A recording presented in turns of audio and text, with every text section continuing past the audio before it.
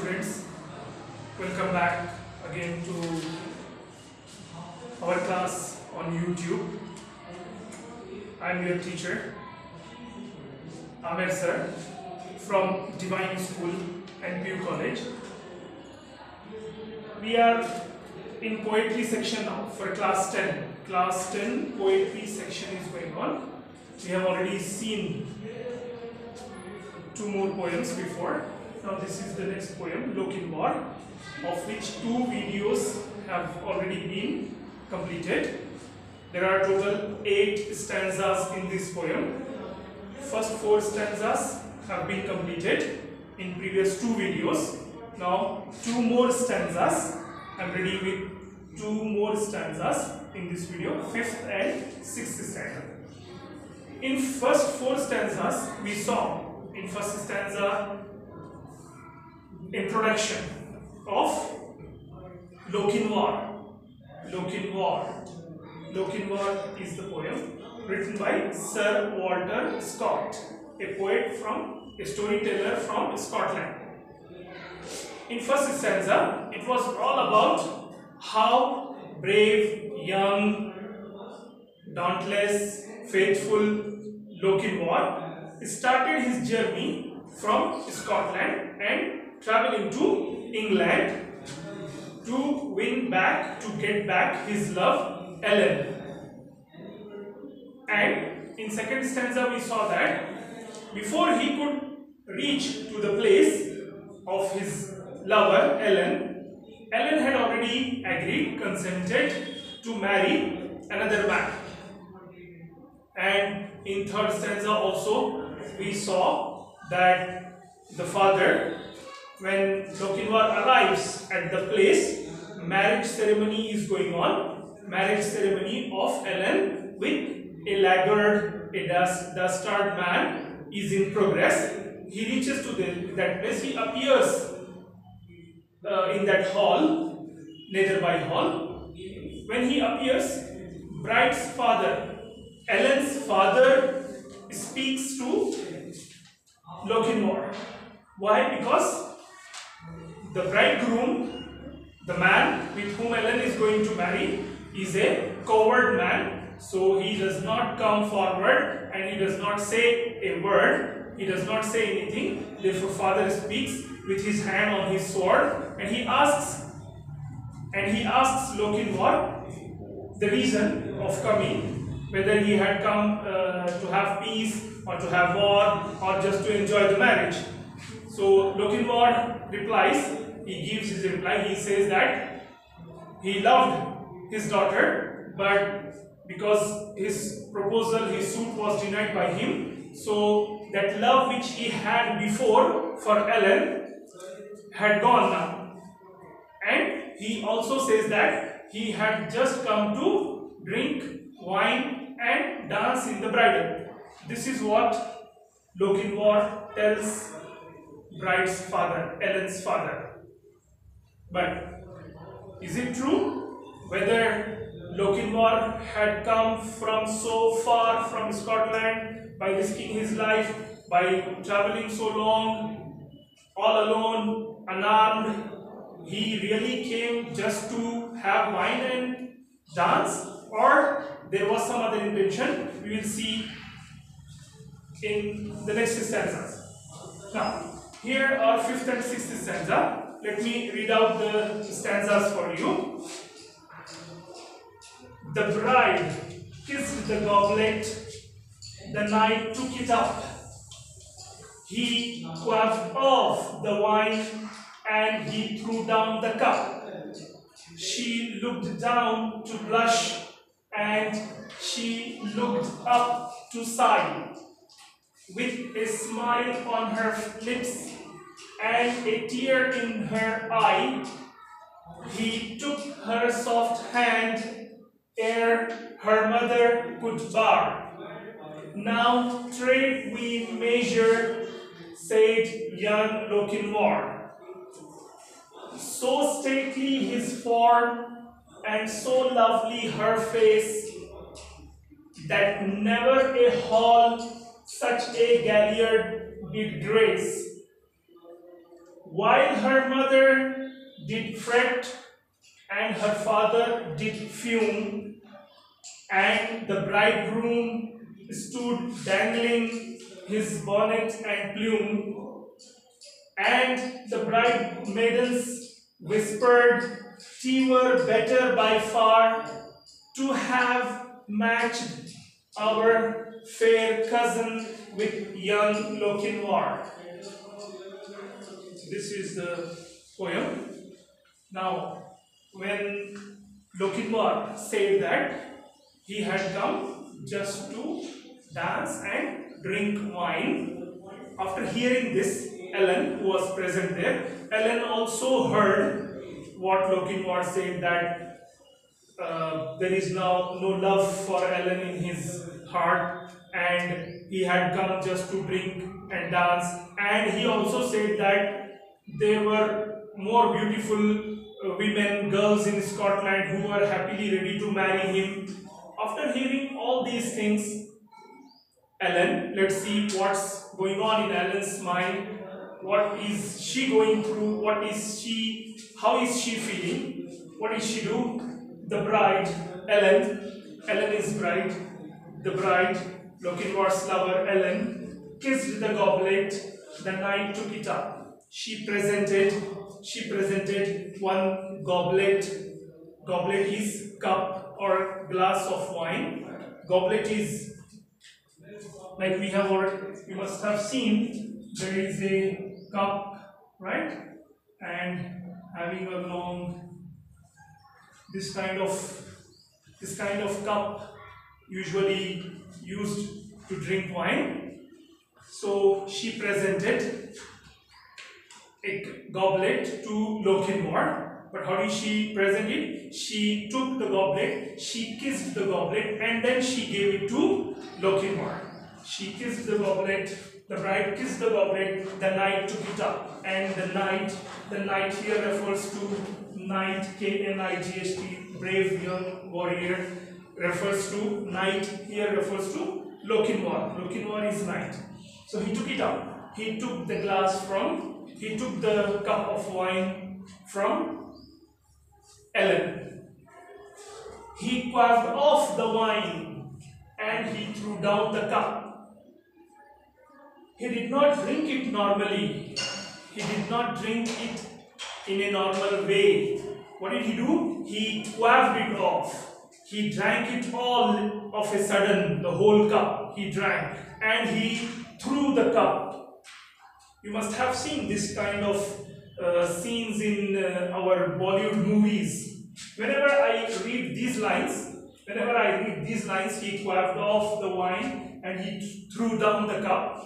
It reminds me of the scene in a movie called Raja Hindustani. You must have seen that.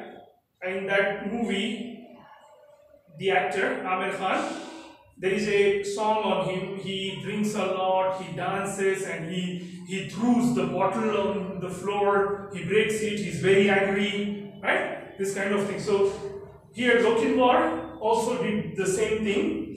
He did not drink it normally, but he grabbed it off and he threw the glass on the floor. She looked down to blush and she looked up to sigh.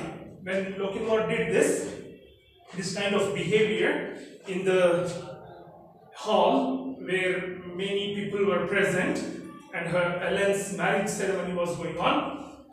So what did she do? She looked down to blush. She was shy.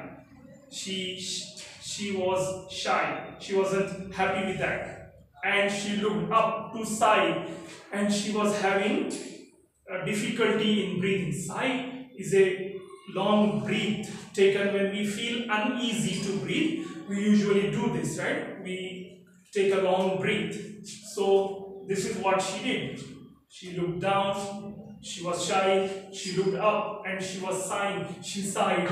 She took a long breath. She was also feeling uneasy. She must be feeling uneasy. She must be feeling uncomfortable because her lover Lochinvar said something bad about her relation with him, and he also did that. He drank the wine quickly and he threw the cup on the floor. So she wasn't happy with that. With a smile on her lips and a tear in her eye, she was happy. At the same time, she was upset. She was happy. She must be happy because Lochinvar at least came there, right? Her lover came. And she was also not happy, sad, upset. There were tears in her eye. There was tear in her eye because of what she had heard from Lochinvar and the way he was behaving. She wasn't happy. So, with a smile on her lips and a tear in her eye, he took her soft hand ere her mother could bar. So there were tears in her eye and there was a smile also. He took her hand. He here refers to Lochinvar. Her soft hand refers to Ellen's hand. But before the mother, when he took her hand, the mother of Ellen, she tried to stop them. But before she could stop, before the mother could stop them or bring Ellen back, what did they do? Now trade we measure, said young Lochinvar. Young Lochinvar offered Ellen, by holding her hand, by taking her soft hand in his hands, he told her that he wanted to dance with her. He offered to dance with her. Now trade we measure, dance. Let's have a dance. This is what he wanted to say, right? He wanted to dance with her. So this is the 5th stanza. Then what happened? So the dance started. The two are dancing now. Lochinvar and Ellen are now dancing. So what happened then? So stately his form and so lovely her face, that never a hall such a galliard did grace. So stately his form. When they were dancing, the hall, people present in the hall who had come to attend the ceremony, marriage ceremony of Ellen, they were surprised. They were very happy. They saw something amazing. What was that? Lochinvar's stately form. Lochinvar was a warrior. He was a knight. He looked very good. Stately means big, grand, impressive in size and manners. Stately means big, grand, good looking, impressive in size and in manners, in ways, in behavior, right? So his form was stately and so lovely her face, and Ellen was also very beautiful. Lochinvar was looking great because of his form. He was a warrior, and Ellen was also very beautiful. So the pair looked very beautiful. And when they were dancing, they were looking so made for each other. So they were like really made for each other. The pair was good. The couple was very good. So the hall, the people there had never seen such a pair. They had never witnessed such a pair. A knight, impressive man, grand, huge in size and manners, impressive, and a very beautiful girl. So it was a very good pair. Therefore, while her mother did fret and her father did fume, the mother was trying to stop them. The mother was not happy. And the father was also angry. They were not happy. They were feeling uncomfortable because their daughter was going to marry a man who was now dancing with her lover. Therefore, the father and the mother, they were not happy. And the bridegroom stood dangling his bonnet and plume. And the bridegroom, whom Ellen was going to marry, that man, another man, bridegroom, he wasn't doing anything. He had a bonnet, he had a hat. He was just holding his hat, and he was moving his hat in his hand, and he was having a plume, a flower or a feather which is worn in hat or in suit. He was dangling it, he was moving it, he was moving, circling his hat. He was not doing anything. He was not trying to stop them, or he was not showing any reaction. We can understand this was all because he was not a great man. He was not a lover, or he was not a fighter. He was a laggard, he was a dastard. Laggard means the man who lags behind in love, and dastard, a coward man. He was a coward man, so he didn't do anything. But the father and mother of Ellen, they were not happy with what was going on in the hall, right? And the bride maidens whispered, and the bride's friends, bride's cousins, Ellen's friends, Ellen's cousins, Ellen's sisters, the girls, women of Ellen's age who were there, they were whispering, they were saying something to each other silently. They were talking.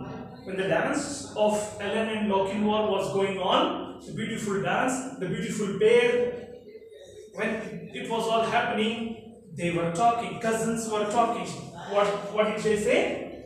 They said this. See, this line from here, it is starting. It's written within inverted commas, double quotation. These are exact words. So from here, T word means it was. T word means it was. T word means they were, or it was the couple, the pair, right? Better by far. It would be better. They were talking that it would be better. It is far better. It is much better. What? What is better? To have matched our fair cousin with young Lochinvar. They were so impressed by the grand personality of Lochinvar and his daring, his bravery. He came alone from there, and he took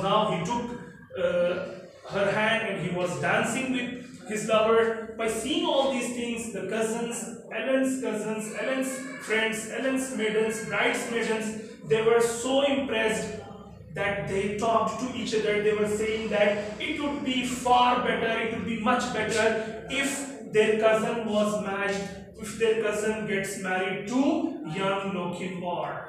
They were happy with this pair. They were not at all happy with that bridegroom who was going to marry Ellen. They were not matching. Lochinvar and Ellen were matching a lot. It was a good match. This is what the cousins, the bride maidens, Ellen's friends, her age, the girls of her age, they said. So this is all about these two stanzas. Stanza number 5 and 6. Stanza 7 and 8 will be explained in next video. I want you to read it carefully and try to answer the questions that are in exercise. Right? And if you have any doubt, write in comments. Do subscribe our channel, like it, comment, and share with your friends. Thank you for watching.